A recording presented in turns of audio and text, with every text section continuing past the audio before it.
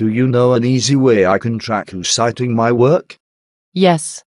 Google Scholar. If you already have a Google account, you can log into Google Scholar and set up My Citations.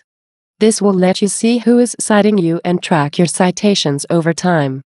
That sounds like just what I need. Just keep in mind that it's not perfect.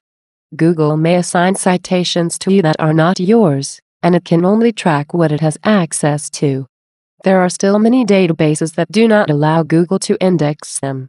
You'll want to double-check with your librarian for accuracy. Can you show me how to set it up? Yes. To create your citations page, go to Google Scholar and click on My Citations in the upper right-hand corner. If you don't have a Google account, you'll have to create one to use this feature. Once you sign in, you'll be taken through the steps to create your profile. In this case, we're setting up an account for Chris Kretz.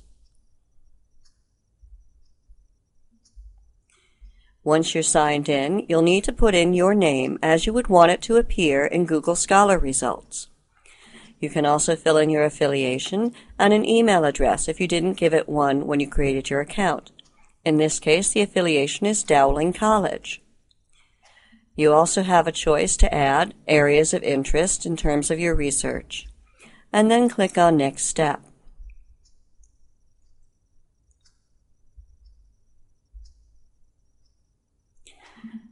Google Scholar will automatically fill in an author search for you, and will also list citations that it thinks might be yours. Go through the list of article groups, and for those that are yours, click Add.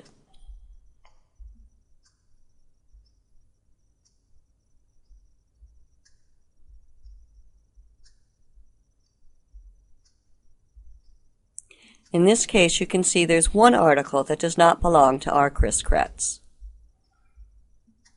Once you've added the articles, the next step will be determining how Google will update your profile. It's generally best to just let it automatically update the list of articles. Now that the profile is configured, you'll see your citations page.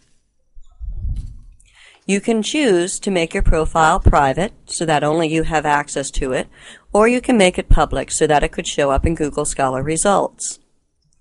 On this page, you'll see your list of articles. You can delete articles, or you can merge duplicate articles.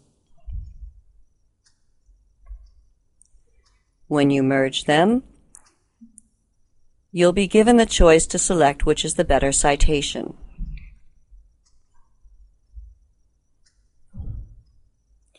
You can see how often your articles have been cited within the past 5 years, and in the citation list you'll also see how often each particular article has been cited.